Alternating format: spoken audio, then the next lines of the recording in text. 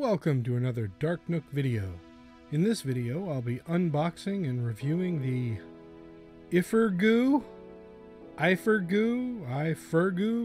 don't know how this is pronounced, but I picked up this polymer clay beginner's kit off of Amazon for about $15. I think it was on sale. It's normally about $20. Well, there's a bunch of these on Amazon, ranging in prices and quality. Some of them I've seen reviews that are they're garbage, and some of them apparently are pretty decent, but I hadn't seen any reviews for this particular brand, so I figured I'd pick one up and do a review. And the first thing I noticed is it's pretty well packaged. It's not slapped together junk. On the back, instructions in about 5 or 6 different languages. It's your standard polymer clay instructions on how to bake them at 275 degrees for 15 minutes per 1/4 of an inch. So this is pretty standard polymer clay. It comes with a little instruction booklet that has basic instructions on how to make certain projects, little step-by-steps that I guess if you've never worked with polymer clay before, this could be kind of useful just to give you some ideas for projects to make. It comes with a little bag of accoutrement, little bag of accessories. And this is the same stuff that comes with pretty much all of these kits. There's little bead stoppers and earring blanks. There's a keychain, a hair clip. There's a little blank for making a ring. It's pretty standard stuff. If you want to make some jewelry or charms or a little keychain, that sort of thing. Little knickknacks and trinkets. Now we get down to the tools. Everything in this kit was packaged very well. It comes with a roller that's not super high quality, but it's also not really that flimsy. I mean, it looks like it'll work to do the job. It's not going to buckle and crumble. It comes with 3 little tools, shaping tools here. They aren't the best quality either. They're a little flimsy, but again, I think they'll do the job of working with this clay. And they seem to have a couple of different sort of specialty tool tips on them for making particular shapes or patterns in the clay.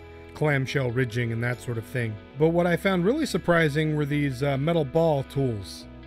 Now I was expecting when I saw them in the picture that this was just going to be a plastic tube with a couple of metal ball ends kind of stuck into the plastic tube with a little peg. And I was a little surprised to find that no, in fact, these are solid metal bars. They're put together pretty well.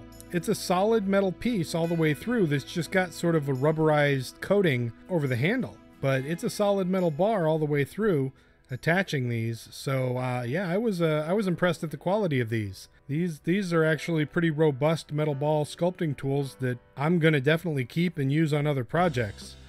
The little pink flimsy knife and stuff, that's not going to make it into my regular toolkit. I'm not going to use those on anything except the project I try to make here in the second part of this video.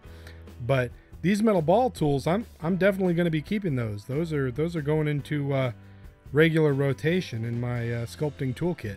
Now I did a quick count, and these blocks, there are 48 of them. They didn't cheap out and forget to add one or something. There are a few colors that are very similar. A couple of the blues are real close to each other, but no, they're all different colors, and the blocks are pretty sizable. These are a little smaller than the standard blocks you might get at Michael's or Joann Fabrics or something like that. Those I think are 2-ounce blocks, and these are a little over 1 ounce. I think they're not quite 1.5 ounce, but they're a little between 1 and 1.5 ounce. Now I want to check out the consistency of this stuff. Here, for example, just for comparison, I have a piece of Sculpey 3. I think I used this for the mono sculpt. It's been out of its original packaging and sitting in a plastic Ziploc bag for a little while. So it needs a little bit of working.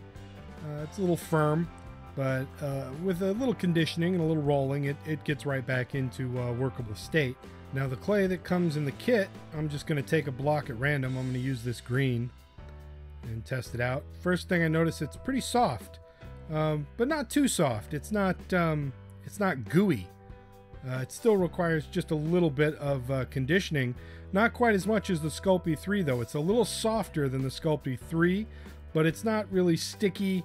None of it's coming off on my hands, and it's firm enough that it'll hold detail, but it is not so firm that you have to work it for a ridiculously long time to get it conditioned enough to sculpt with. Now, the other thing I do to test this is I'll roll out a bit into a thin sort of snake tentacle. If it's malleable enough to move around easily, but also firm enough that if you move it into a shape, it'll hold that shape relatively well, that's a really good sign for decent polymer clay. The other test I do is once it's conditioned, I'll pull a piece off and see how thin it gets before it breaks.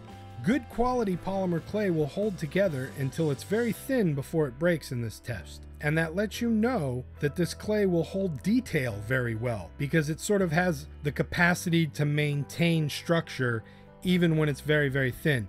But this appears to be very decent quality polymer clay, which is a little surprising because a lot of the reviews I've read for these kind of kits say that the clay that you get in them is just garbage. But this is actually pretty decent. I'm looking forward to sculpting a project with this clay. And that's what I'm going to be doing in the next video. In my next video, I'm going to be using just the materials from this kit to sculpt a project. I won't be using any of my tools. I'll just be using the tools that came in this kit.